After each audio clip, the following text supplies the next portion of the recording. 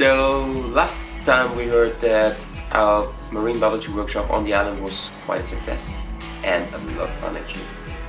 And this time we finally wrapped things up in Ranong and made our way across Thailand for the first time for us to the other side of the country, into the Gulf of Thailand, and went to Koh Samui for 2-3 days and had a good look around there.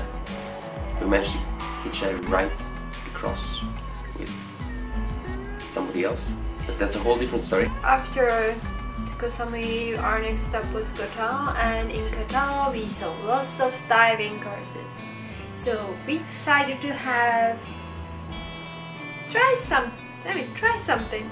And he tried to do he finished free diving level 1, and now I'm the open water diver. And also we really enjoyed the time we spent there. We had really good friends and we had really good food.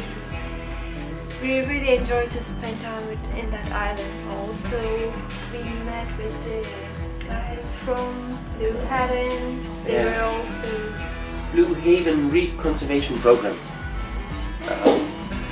which are guys who grow artificial coral reefs with using the same methods that Aki, a friend of ours, is using as well, meaning adding a low currency to a steel frame that you submerge, and that supposedly makes the coral grow a lot faster. And the guys who we talked to there, they actually agreed and said, it's true, they do grow a lot faster than usual, which is nice to see, and it actually looks pretty impressive altogether. But also around Ko Tao you could see lots of efforts to grow artificial reefs. So there was submerged statues, submerged, the steel frames, submerged wrecks that were literally put there and sunk after cleaning out.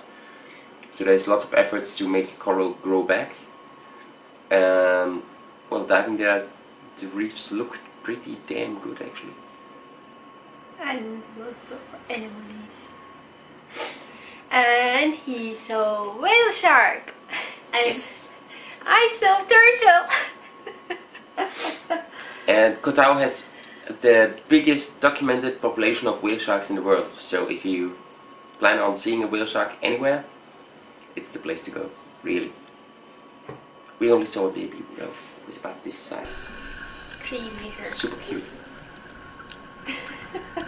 Okay, and after how many? Around about a week on Ko Tao. Yep.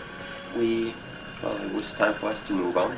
We had some other meetings happening, but more about that next week.